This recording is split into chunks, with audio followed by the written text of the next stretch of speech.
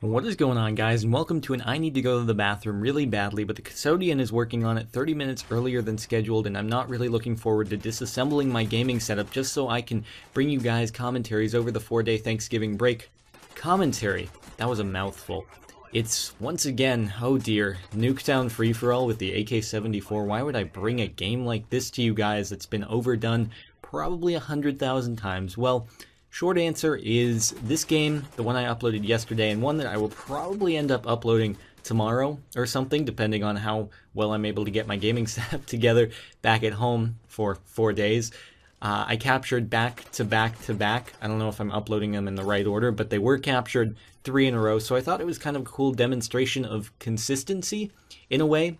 Or it could just be that the people I was playing against were really terrible, which is probably the more likely alternative, as I totally fail in a drop shot. For those of you who drop shot, does that ever happen to you? Like, you will drop next to a wall and it will prevent you from turning a certain way, and then you're like, God damn it, why did I just drop shot? That just totally made me screw up. Happens to me a lot, and it's one of the downsides of drop shotting, but there are too many more benefits for me to not want to do it just because of that one thing. So anyway, as I was saying, Thanksgiving is about to begin. Well, I don't know. Some of you may have had like a week-long Thanksgiving break, as I know some people do who have told me in my gaming friends list. Yeah.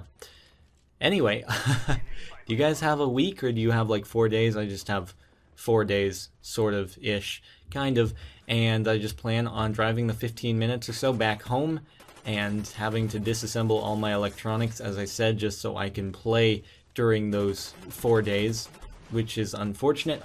I also can't bring my computer back because that is way too unwieldy to drive back home, and it just makes me think about the end of the year, unpacking my whole dorm. Man, that is not going to be a fun process, especially because I've accumulated more things as I've been here.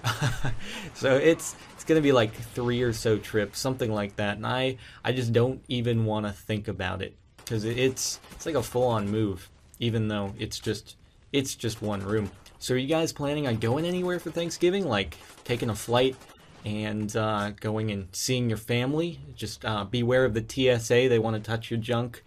But, well, actually, I'm going to be quite honest here and fair to the people who are hard at work for that agency in saying that they are probably just as unthrilled to be doing those cavity searches as you are to be receiving them.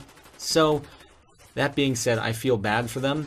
Oh, I'm about to get the cool little MLG Grizz play. Not really, I'm not Grizz. I ain't Grizz, baby. But this is still a cool play. Anyway, so I don't know if you are subjected. Well, obviously, I just saw that video of the 8-year-old being molested by TSA. So yeah, even if you are like in the age range of 13 to 15 watching this, you are still in danger of being cavity searched and having your shirt taken off and being patted down by the airport officers, who are probably really not psyched about having to do that, but who will lose their job if they don't. And in this economy, they don't want to lose their jobs. So it's a two-way street, and it's bad both ways. Anyway, I've rambled on enough. As always, links to Facebook and Twitter in the description.